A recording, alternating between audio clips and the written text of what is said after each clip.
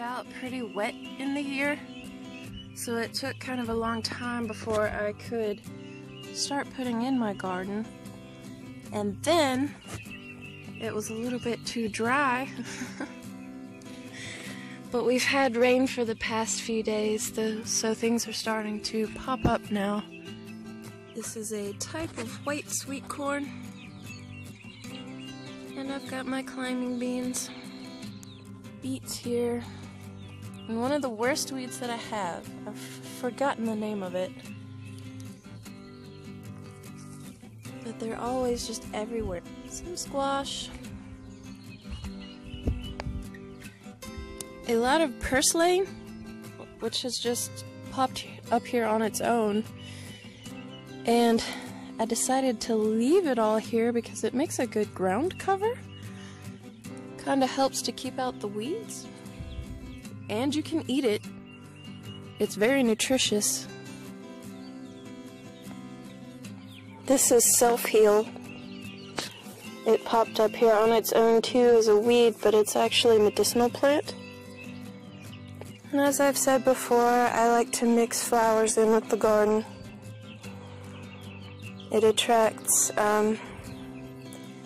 parasitic wasps and things into your garden, which help to keep your pest load down. Sage.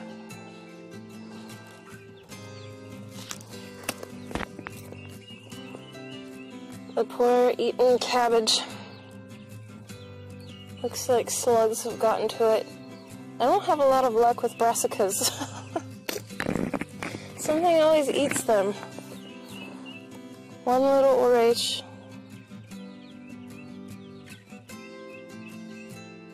My sunflower, the biggest one. This was the one that had self-sown. It's about 3.5 foot tall, maybe.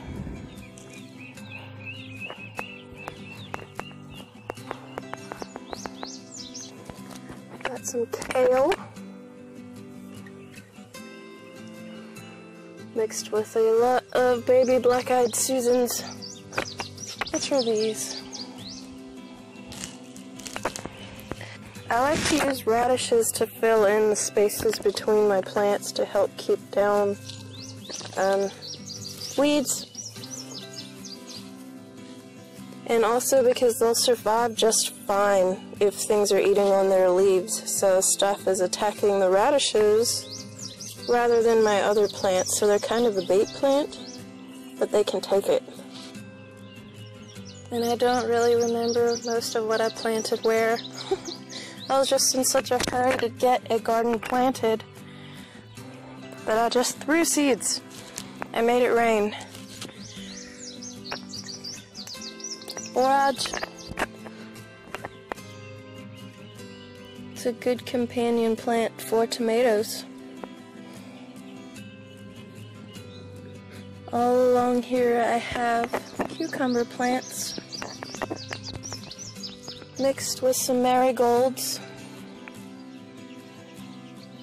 and they are in the back so that they can climb up the fence here. Got a lot of calendula, some medicinal flower mixed in. Some more borage. Some squashes. We have a baby squash. I'm so excited for fried squash. Got some more cucumber climbing up this side. And peppers. I don't remember what type. Is a purple sweet pepper.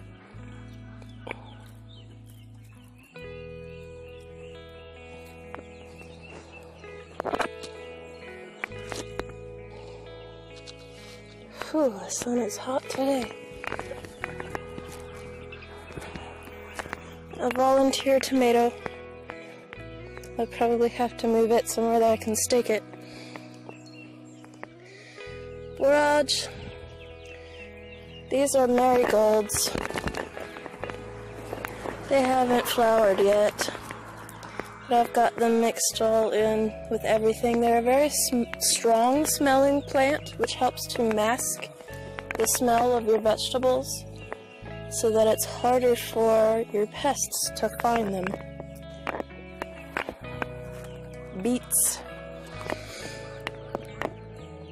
Got some more kale back here, mixed in with some calendula flowers, some black-eyed Susans, some borage, a lot of dill, got a lot of marigolds, some nasturtiums, watermelon, a lot of dill mixed in. Looks like we have a tomato.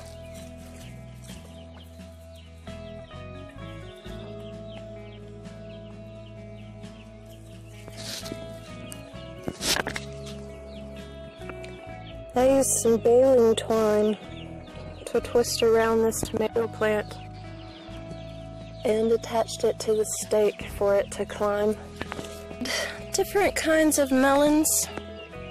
I don't remember what. Got dill, kale, some turnips, small tomatoes. This is a little yellow melon. That's what I remember of that. Nasturtiums mixed in. Beets. Some more baby sunflowers.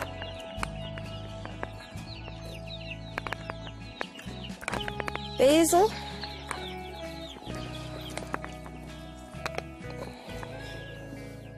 I don't remember what I put here. It's some kind of a winter squash.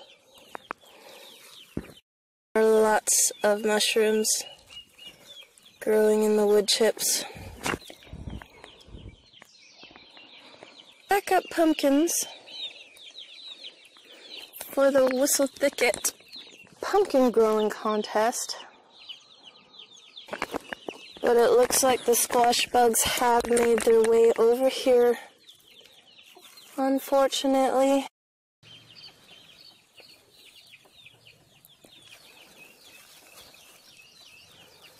I'm going to squish.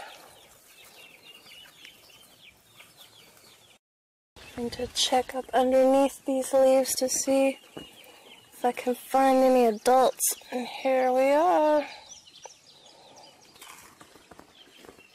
There's an adult squash bug. I don't see any more adults or eggs on that one.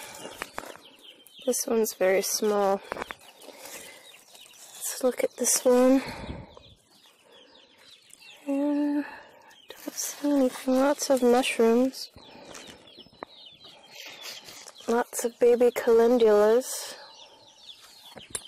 And here's goth bed.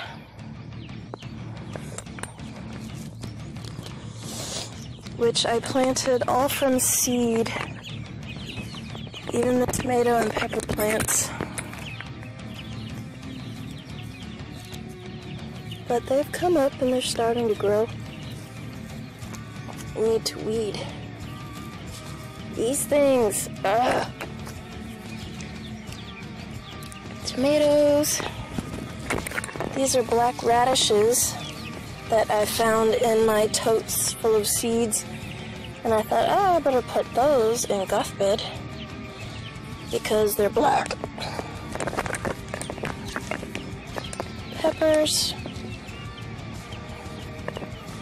the black corn, which I'm gonna have to find some way to stake these.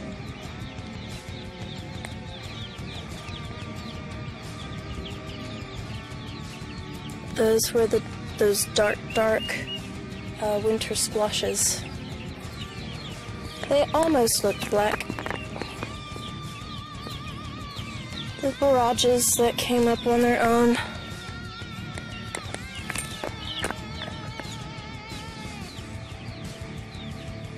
Tomatoes. I planted a lot because I knew direct sowing tomatoes, many of them probably wouldn't come up, and if they did, it would be hard for them to survive when they're itty bitty.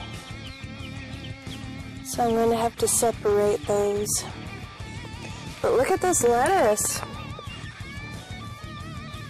Beautiful red lettuce.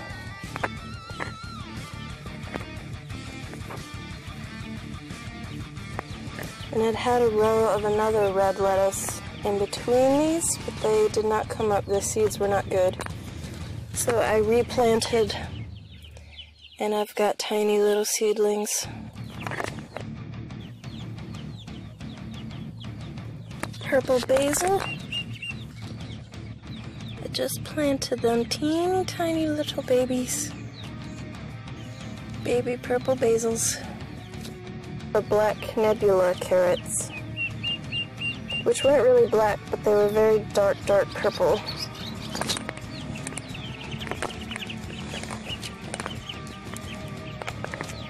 Different black and purple peppers. So goth bed is coming along. Planted a little late, but everything is up.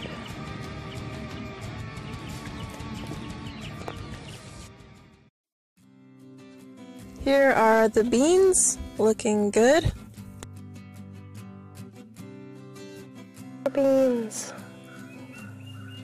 It'll be time to pick beans soon.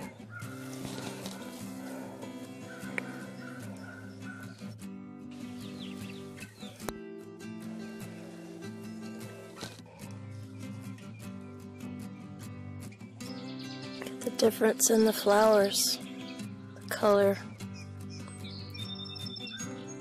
These are the purple beans.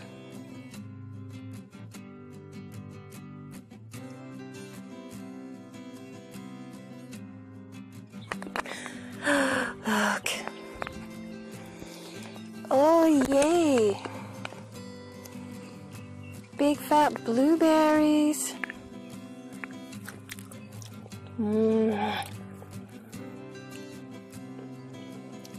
So good.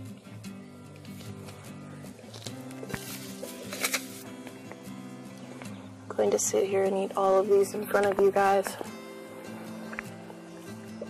You can live vicariously through me eating these blueberries. They're nice and big and fat.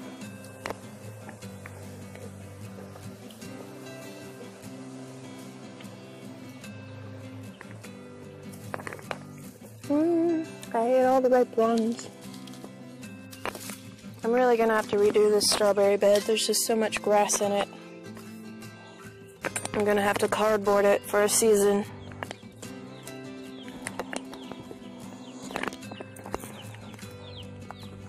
The potatoes, which I need to add some more compost to. But I've got potato bugs. They're neat looking, I guess, but they're bad to have. I remember when I was a kid, when we would have a garden at my great-grandfather and grandmother's house. And this garden was probably 2 acres big that the whole family took care of. We had our own little sections, each family, where we planted our garden. And my great-grandpa would have about 1/4 of that garden planted in potatoes. And I remember being out there with my parents weeding the garden and stuff, and my papa would be out there for hours with 2 rocks going through all the potatoes, squishing the potato bugs. But that's the garden tour for right now.